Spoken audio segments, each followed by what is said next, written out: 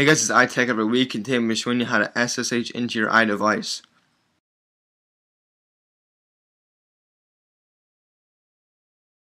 Okay guys, so what SSHing into your iDevice allows you to do is, like, if you want to download a file on your Safari browser on your iDevice, you can download it, and where it would be saved to is, I have this package that I downloaded from Cydia called iFile, and in here it's pretty much the same thing as SSH into your device, except you can't save it to your computer if you do it this way.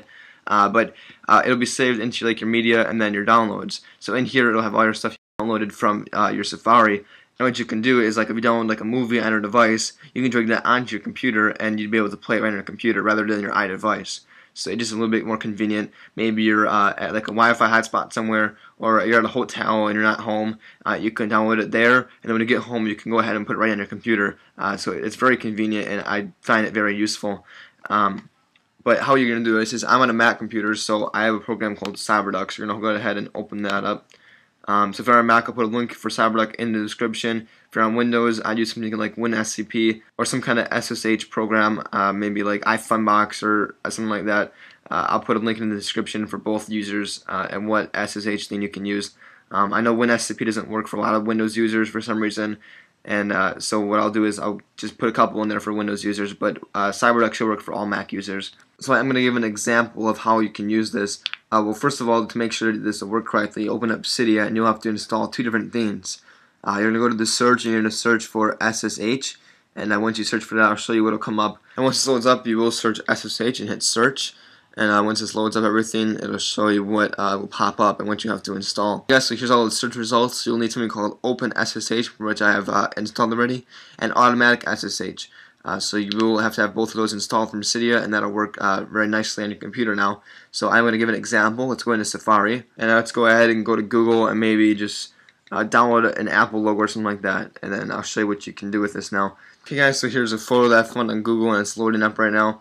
There we go, it has loaded up now. So what you're going to do is you just hold your finger on the picture, hit download image, and you're going to save it right into your downloads. It'll start downloading, and it's about 5 megabytes, so it shouldn't take too long.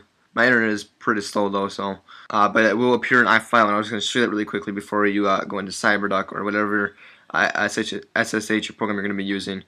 But it will be in iFile and in my downloads folder. Okay guys, so I finished downloading here now, and if we do go into iFile, which I have on my device, see, this isn't necessary, you don't need it, I just want to show you on my device first. It is in here, and there it is, Apple wallpaper. So if I click in there, it should load up on here. There you go. So that's what I just downloaded there. So now what you're going to do on your computer is you're going to open a connection in CyberDuck.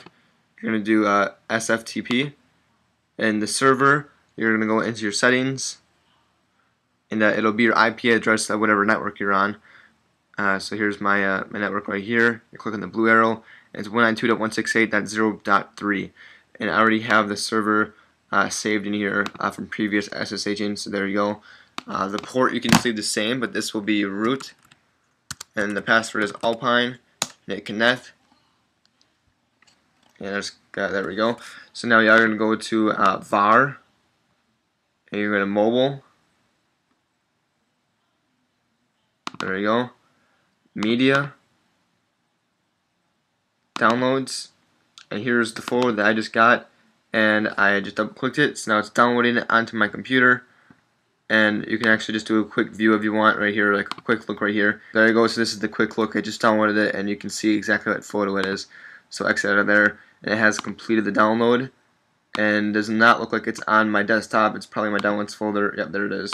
So I trade that to my desktop. It is on my computer now. So if you if you would download like a movie or something like that, it will go into the downloads, and once it's in your downloads, you can drag it to your computer, and you will watch the movie right on your computer if you wanted. So it is very useful, and I find it useful all the time if I download something on my device. But you can use it for plenty of different things.